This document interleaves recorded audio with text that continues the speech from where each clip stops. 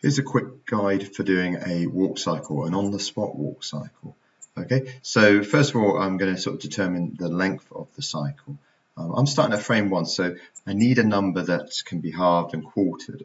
So actually 24 can be, but because I'm starting at frame 1, I need that to be 25. So I've got 1, then 13 is half, 7 is 1/4, and 19 is 3/4.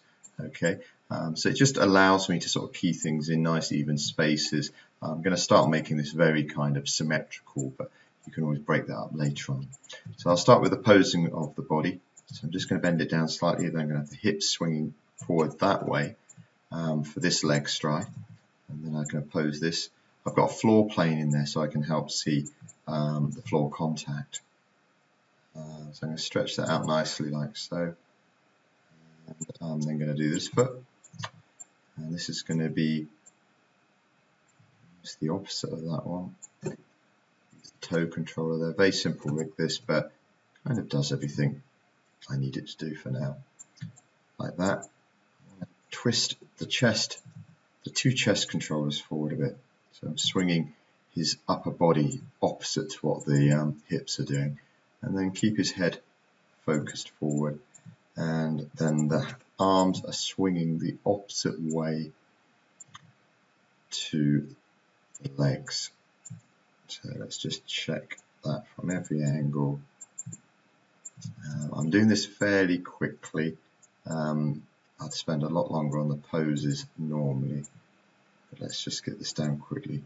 Just check the poses all right from most angles. That'll do for now. Pick everything, key that at frame 1 and at frame 25. Then 13 wants to be the opposite of what we've just done. So let's pick the hips.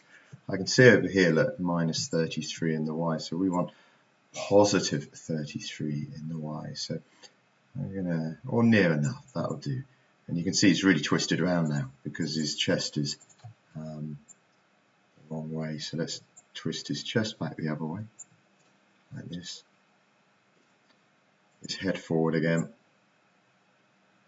And we've got to reverse the legs now. You can see they're getting pulled all out of shape at the moment. So we'll pull this one back, rotate it around. So this is going to be the toe contact now. Bend his toes up. And we want the other foot into its heel contact pose. So drag it forward like that. It's just freaking out a bit. Once you get into the pose, it'll be alright. Straighten his toes up for now. We'll play about with those a little bit later on. And then the arms. Let's do the arms. So this one wants to be coming forward now.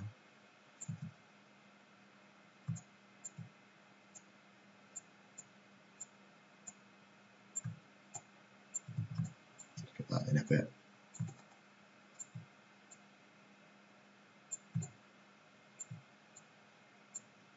That'll do. And then this one needs to be swinging back more.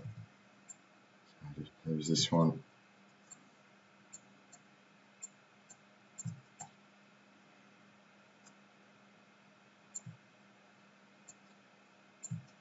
Quick check round. Yep, that'll do for this one. Pick everything, key it here. So we've got this at the moment, okay? Like that, a bit of a slidey kind of foot thing going on there. So we want now the crossover poses. This is the quarter frames. So this is the leg that's made contact. So look, this is coming down, and we want to just adjust the contact on this foot to start off with. So let's get this down flat to the floor, flatten the toes. Like so, let's get the weight shift now into the body. This is the standing leg, so I'm lifting up a bit, a little bit of lateral movement there as his weight shifts over that foot, and then we do the crossover pose of this foot. Okay, let's put a little bit of floppiness in the toes. He's got such big feet, they are a bit of a nightmare. You can actually see there that I've got these pole vectors here for the knees, and they're not brilliant having them attached to the feet. I sometimes would take them off for these animations, but I'm going to key that one there so his knee doesn't bend in. So yeah, that's okay. Actually, we'll adjust the arms in a bit. I'll show you that in a bit. So we'll pick everything, we'll key that at frame 7, and then we need to do the opposite at 19. So this is the foot that wants to be flat to the floor. let's do that. Get that one down. The toe flattened like so. Now the body movement needs to be different this time. This is the standing leg, so we want the body movement more over there, and just a slight bit of weight shift there, just emphasized over the top, but it's good fun. And let's bend those toes backwards as well. Let's just check what that knee's doing.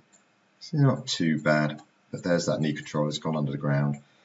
Let's just bend it to there. Pick everything. Key that. Let's have a look at what it's doing now. A little bit better. Okay, we're getting a little bit of floppiness in the feet as in the crossover pose, and the feet are making better contact with the ground. Okay, so now what we want to do is let's improve the feet first a little bit. We'll emphasize the foot placement. So frame 4, let's get this foot flat to the floor like that. Okay, then again at 10, let's just flatten it down a bit more. So we're emphasizing that contact with the floor a bit more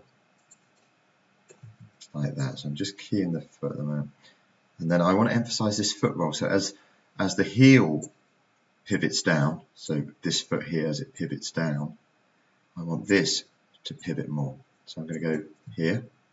I'm just going to emphasize this sort of drag back a bit more like that. Okay, and then it's through the air and back to its start pose. But the last thing I'm going to do, I'm going to emphasize that wobbly toe weight a bit more. So let that first frame, I'm going to key that down. I'm going to in the middle drag this to frame 25. So I'm copying that frame there. I have to press S to key it again. I'm just getting more drag in the toes then. I want to do the same with his other foot. So frame 1, that's good. Then emphasize the roll at this frame. 3 frames after that, like that. Crossover pose is good. Then foot placement here. Now, I'm not moving it forward or backwards, so I'm not adjusting sort of the flow of the movement. So he's keeping a fairly regular kind of cycle movement like that. So let's have a look now. What have we got? So we've got that nice sort of floppy kind of foot movement, and the feet are looking a lot more sort of placed on the ground now. Now the arms need more swing to them. Okay, so that's the last thing we're going to do. We're not going to spend too much longer on this, but you can see they're bending into position. That's the problem with IK. So let's drag that down so it's got more of an arc to it. Okay, and I'm just going to emphasize the drag in the hands a little bit. Okay, so we get that little drag as the hands go forward. And again, let's at the 3/4 frame mark, let's emphasize that movement. So we get a little bit more swing to that hand. And we'll do the same again with this one. At the 3/4 frame, this is coming backwards. Let's drag it forward a little bit. And then we do the same at 19. Drag it down and have it coming that way a bit more. So there's the basics of our walk cycle. Very basic, very quick. So we could spend a bit longer. Obviously secondary animation, things like the tail. I want to get jaw wobble, maybe a bit of head wobble in there, and so on. Now, what you'll find when you're cycling an animation like this, the first and the last frame are repeated. Okay, so look, frame 1, and if I go right to the end, frame 25 are identical. So if you want to just play it back like this, lose the last frame. And you'll get less of a pause in the animation playback. Okay, so you just lose the last frame. Okay, and that's just a very quick way of doing a walk cycle.